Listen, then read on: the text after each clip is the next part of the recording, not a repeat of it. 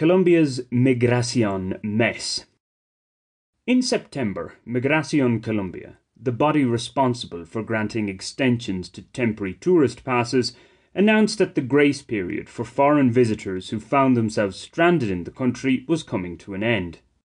From the 21st of the month, days spent here would, in effect, start to be counted again, having been frozen when lockdown was introduced in March. For tourists, the deadline is the 1st of November to either apply for another 90-day permit or leave. If you're leaving within the time period, well, that's straightforward enough.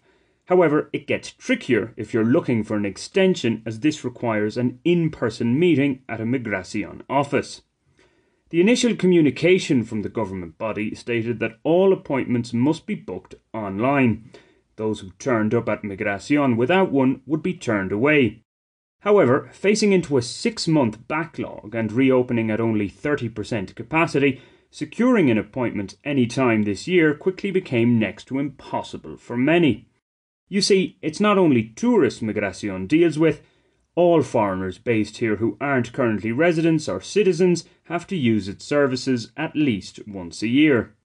Those who, during lockdown, were granted a visa or residency, a fully online process done with a different entity, La Cancillería, are expected to have these registered at Migración.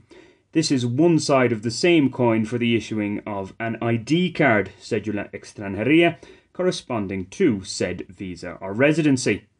As far as I'm aware, this process must be begun on or before 21st of October. In old normal times, you had 15 days to register a newly issued visa.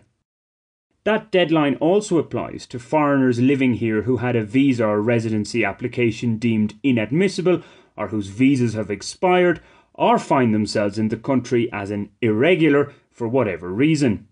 How I initially understood it was that those in such a position had only to register their intent to legalise their status, which in most instances means applying for an emergency stay called a salvoconducto. Another option is to leave the country at the earliest possible opportunity. That usually means no more than 30 days after a visa expiry date. If these people in limbo can't get an actual in-person appointment before the 21st of October because the system is overwhelmed, surely they can't be held responsible for that. It now appears, however, Migración expects such cases to have reached a conclusion by the deadline. The latest advice on its website states that if your appointment is after the date your document expires, or you simply can't get an appointment and yours is a case that needs urgent attention, you should go immediately to one of its offices, preferably, I'm guessing, the one closest to you. That's the official line. As is often the case with such things, though, what's happening on the ground is different.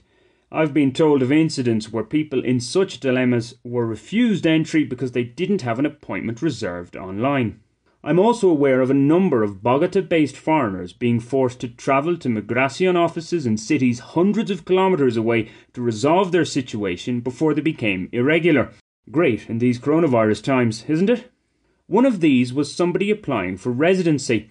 A day before his latest visa expired, he received a notification from La Cancillería that his application was deemed inadmissible, something that seems to be happening to a lot of folk requesting visas or residency these days. Thus, faced with losing the continuity of 5 years of visas, the most crucial, time-consuming requirement for a residency bid, he had to hightail it from the capital to Neiva in order to seek a salvoconducto from the Migración office there, effectively buying time to sort out the issue with his original residency application. It worked out for him. He got what he needed. However, this is the exact type of case where I would have thought flexibility would be forthcoming from both La Cancillería and Migración. The applicant didn't want to test that, hence his last-minute dash south to Neiva. It must be said, the fact these processes involve two different government entities doesn't help. The chief press officer at Migración did tell me in a WhatsApp message that they were being flexible. I've no reason to doubt that. I must also state that I've always found officials at that body reasonable and informative. Nonetheless, potential arbitrary flexibility and understanding aside, one immediate solution to all of this would be an extension to the grace period. We're still in the middle of this pandemic, after all. Forcing people into unplanned travel in such times doesn't seem like best practice. So, President Duque, you have it in your power to tidy up this messy situation. Or are the conspiracy theorists onto something? Is Colombia systematically forcing foreigners out? Surely not.